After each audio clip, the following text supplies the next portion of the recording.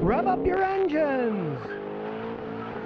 Paul Rodriguez. Paul says, Scotty, I have a two-door 97 Honda Accord LX. It has 280,000 miles. It's a fun little car. Do you think it's worth keeping and restoring the engine, or should I scrap it and let it go? Okay, that's a very good question. Those in 97 were excellent cars. Honda's always had a little bit of weakness with their automatic transmissions. There's no arguing that, but that one had a decent transmission on it too. We have to decide, what are you planning on doing with the car? Because let's face it, the thing is 22 years old. It's got 280,000 miles. Now, if you're thinking you're going to drive that thing another 280,000 miles and not have any problems, no, that's not going to happen. But if you're going to use that as a secondary car, say it's your work car and you got a nice car for you and the wife if you're married, yeah, go right ahead and keep it up. They don't make them like they used to. That thing can last a really long time. But don't think it's going to be a trouble-free car from now on. As an example, I got a customer that's got an Accord that he bought used. He loved the car. It's even older than that. It's 8 years older than that. But the thing is nickel and diming him to death because he's using it as a regular car, everyday transportation. EAC, brakes, and I mean, there's a lot of stuff that's going to go wrong when they get that old. If it's your only car, I'd say scrap it and get rid of it. But if you want to keep it kind of as a toy, go right ahead. Daniel Geraldo says, Scotty, what's the best car? A Toyota with a manual transmission or a Honda with a manual transmission? Well, those are both great cars with manual transmissions. There's no arguing that. But it'd depend what you wanted to do. Like the Toyotas, they generally last the longest with the least amount of repairs. But you take the Hondas with the standard transmission, they also last a long time, but they're a little bit zippier cars. They're a little bit more fun to drive. I get a lot of customers that say, Scotty, I don't want to buy a Toyota because I find them boring. And I just say, well, if you think something lasts forever and doesn't have problems, is boring, go right ahead. You know, go get a Fiat that'll fall apart. Be fun to drive until it breaks. The Hondas are generally a zippier manufacturer. You know, Honda was originally a motorcycle company for speed, where Toyota was always in the cars. Now, it depends what you want. They're both great cars. If you want a little more sportiness, get the Honda. But if you want something that's going to last the longest with the least amount of repairs, get the Toyota. AC Jr. says, do brake quiet sprays for disc brakes really work when you spray them on your pads? To some extent, yes, and to some extent, no.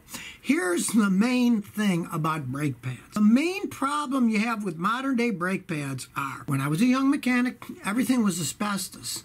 Asbestos, of course, causes lung cancer, so they banned it. But it was a very good material that could take heat without cracking and not make much noise. Today, they have all kinds of different brake materials that they use. If you use a high quality brake pad like, say, Akabono brake pads, it doesn't really matter what you put on the pads. They're so well made, they've got backing already built into them, either Teflon or stainless steel. And the material's so good that they don't make any noise. If you go out and buy the cheapest brake pad you can get your hands on, yeah, you'd want to put some of that spray on the backing plate to keep it from vibrating and making squeaking noises. But that said, a cheaper brake pad on a worn rotor is going to make noise. You could spray it till the cows come home, it's still going to make noise. Most of the noise is created by the brake pad against the rotor. Now, if you buy good pads like Akabono, a lot of times you can get away with just changing the pads and not changing the rotor. But if you use cheaper brake pads, you're going to have to change the rotors too, because it's going to have to be on a perfectly flat surface not to make any noise. Now you know the truth about it. Mark Izzo says, what's the best toolbox setup and tool chest for professionals like myself? Well, you know, it depends on what you want to spend, but my advice, don't waste your money on these name brand stuff like Snap-on. All these steel tool chests, as long as they're made out of steel and are solid, and when you pull out the drawers, you see that they're sliding on metal, not on plastic junk that's going to break and fall apart. And don't ever think about getting anything made out of particle board. But if you get solid steel ones, it doesn't really matter who you buy them from. You want to check them out first. But, I mean, I've gone to Harbor Freight Tools and looked at their tool chests, and they're pretty solid made if you buy the good ones that they have.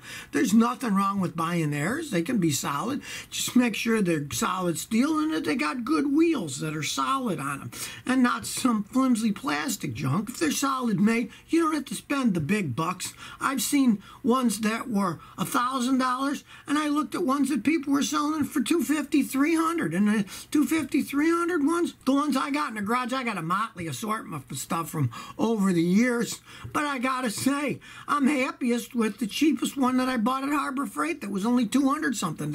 It's held up and has no problems either, as long as they're steel.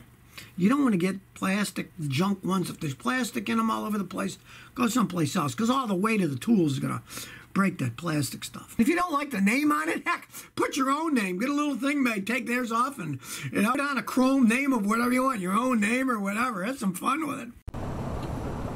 So if you never want to miss another one of my new car repair videos, remember to ring that bell.